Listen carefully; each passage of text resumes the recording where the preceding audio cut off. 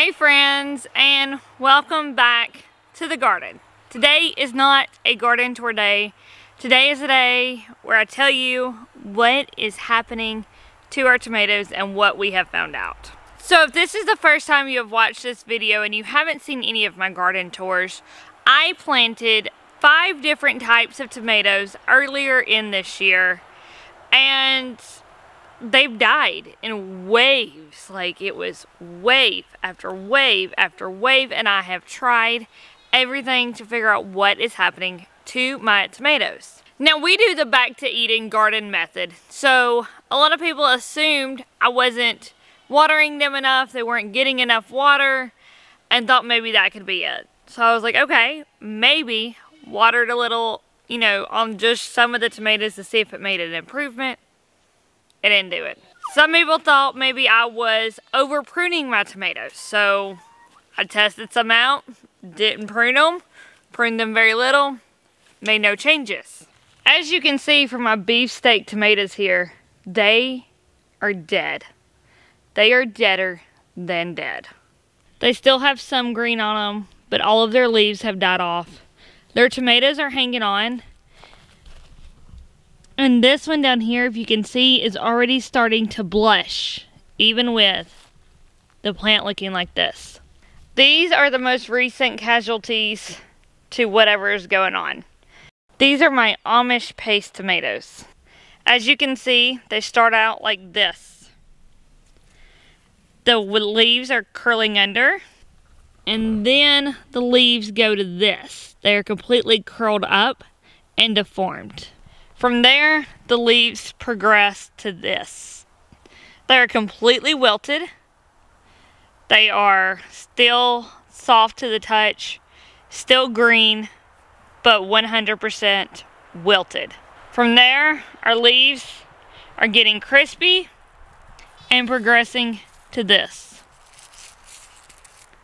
Now, what's interesting enough about these plants is they still have fruit, and the fruit is still ripening on the vine, even with crispy leaves. Now, here is one tomato in this same bed of tomatoes that is dying.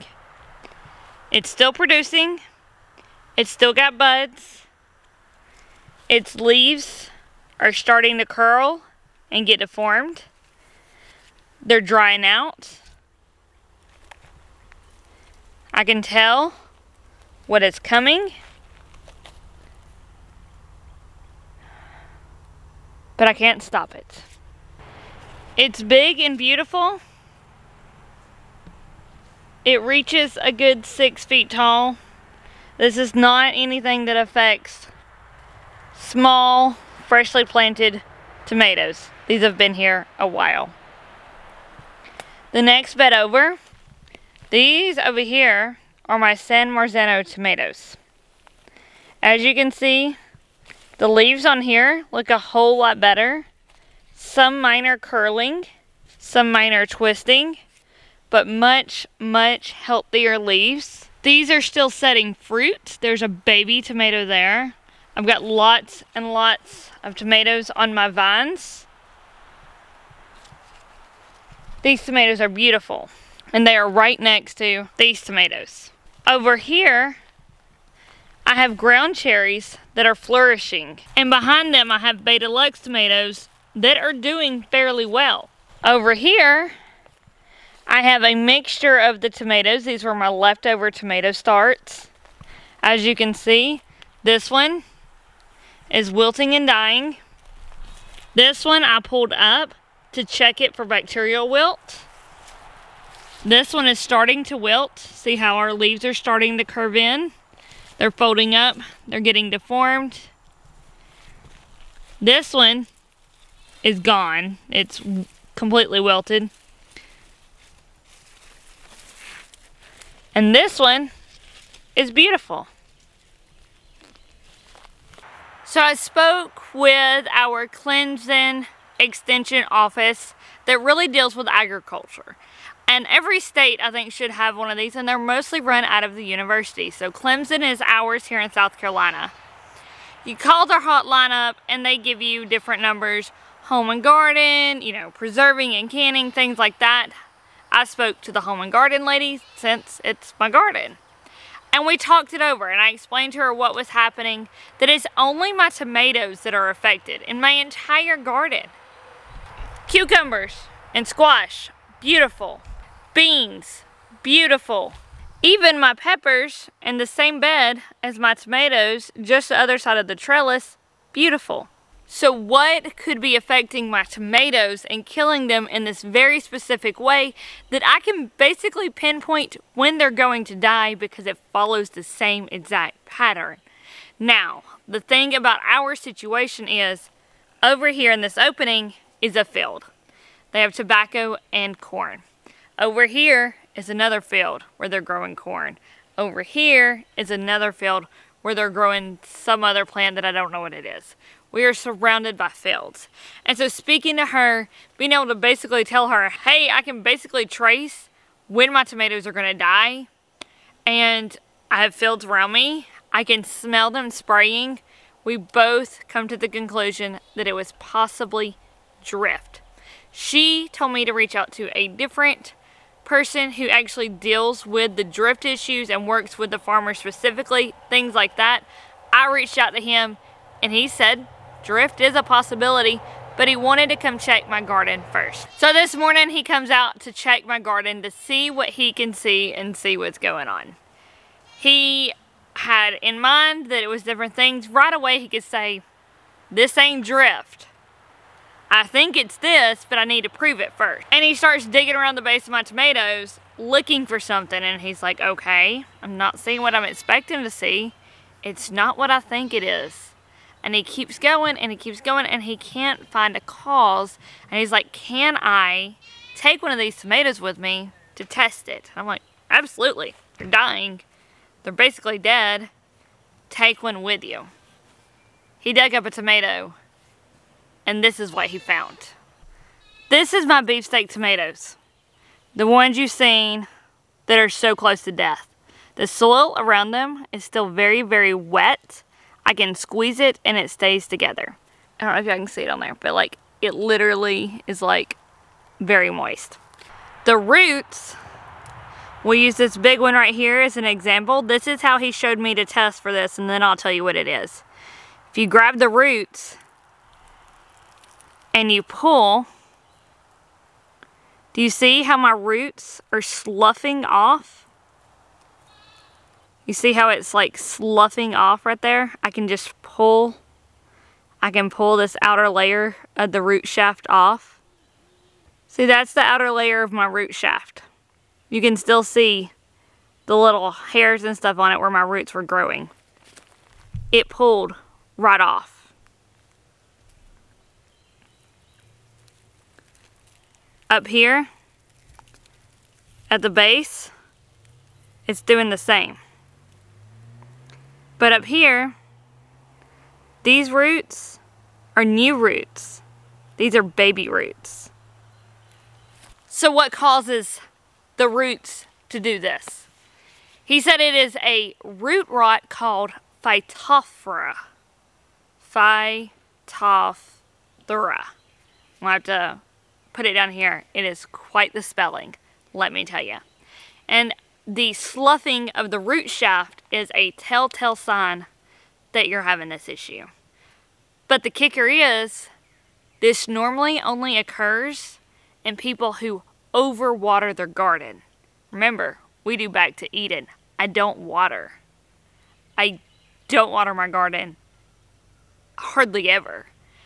The only time my garden gets water is if I'm watering in a fertilizer, like I use a liquid fertilizer, or when I'm done washing my laundry, because I hand wash and use natural soaps, I will pour that water on my garden so it doesn't go to waste. That's it, guys. That is all I water in my garden. That's it. I don't have a water hose. We live off grid. We have rainwater catchment. I don't have a water hose. I don't have a water pump where I can pump water out here to the garden. I don't water. We use wood chips to maintain our garden. Phytophthora normally occurs in overwatered gardens. except the issue we had is we brought in bagged compost. Phytophthora was more than likely present in our compost. That is why only some beds are not affected, and my one tomato bed here is not having any issues. Because I dumped 2 bags of compost per bed, that compost in that bed most likely come from a separate batch, and it was not infected. The compost in this bed and that bed were affected, and likely this bed over here, one bag was affected and the other one wasn't. So I asked him, what can I do to stop this from killing my tomatoes? What can I do next year when I plant to keep this from killing my tomatoes? My family needs these tomatoes to preserve. We are working towards self-sustainability, and we need to be able to produce our own tomatoes and tomato-based products to be able to get there. What can I do? Nothing. These beds are already infected. There's nothing you can do to kill it. The only way to kill it is to let the beds dry out. He said to save the remaining tomatoes, the only thing he can recommend is shallow watering, not deep watering. But we don't water. His only other recommendations was to try container gardening next year, or to rotate our beds and play musical beds with our tomatoes next year to see what beds are affected and which ones are not. Obviously this bed over here with my San Marzano tomatoes is still thriving, and I'm keeping my fingers crossed it will continue. But our other beds, the ones that have tomatoes in it now, I cannot plant tomatoes in again for at least 2 years and hope that does the trick. But there's no way to combat it. I know there are so many people out there right now who are having issues in their garden due to bad compost. And a lot of it is herbicides and stuff that was maybe spread on a hay, that was fed to an animal, that was composted, and it's killing your garden. But if your leaves of your tomatoes are looking like mine, herbicide in your compost may not be your culprit. I am so thankful it was not drift from that field that is killing our tomatoes. I am very thankful that one bed at least isn't affected, and that it may make it through and I may get to harvest those tomatoes. And I'm sure the company that we bought our bad compost from did not mean to infect my garden with this Phytophthora, but they did. Now we just bought cheap bad compost from Walmart and Lowe's to fill our beds. It wasn't anything expensive, it wasn't anything organic necessarily, it wasn't anything bought from a nursery or in bulk or anything like that. And maybe going the cheap route was what done me in. I don't know. But this is something we will now be battling in our garden, probably for a very, very long time. And it doesn't only affect tomatoes. It can affect fruit trees, nut trees, my strawberries, peppers. He did tell me tomatillos, like my ground cherries, are not normally affected by this. So I could plant them in the affected beds next year. Corn is another one he said is not normally affected by this, and I could plant them in those beds next year. So I will be rotating my crops next year, and I may go through and plant one tomato in each and every bed next year just to see what tomatoes survive and which ones don't. I will also be developing more raised beds next year and using our own compost, and hopefully that does the trick. But the problem with Phytophthora is when we get heavy rains, and we are in South Carolina, we get heavy rains, that Phytophthora spreads through the rain. It like washes from one bed to the next. So eventually all of my beds will probably be affected. It's the sad reality of where we're at. There are some root rot resistant tomatoes and stuff out there that I will look into getting seeds from. and trying to plant them. Our thing is we are on a journey to self-sustainability.